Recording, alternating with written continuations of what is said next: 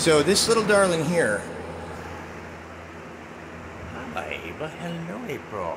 She jumps up on my lap.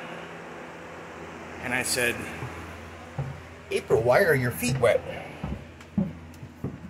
Steve had, I think, peed on himself or something the other day. And I was like, I don't think she does that. Why'd the bottom of her feet be wet? I should go check the front room.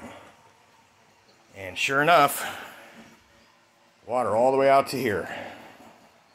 We had a horrendous torrential downpour this morning. Lots of rain overnight. The ground is saturated. Just went out and made sure that all the gutter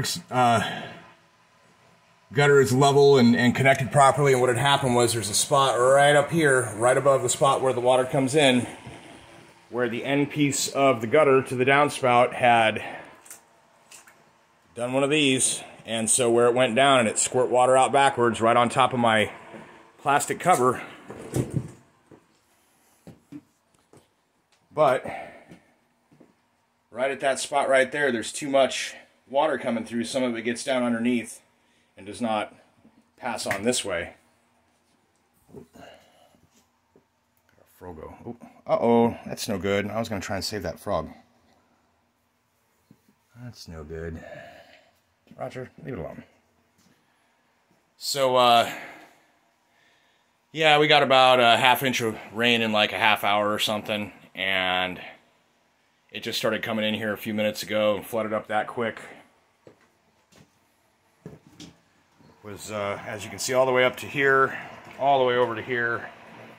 Has not really got into the bedroom yet. I mean, I know this is going to be wet down here, but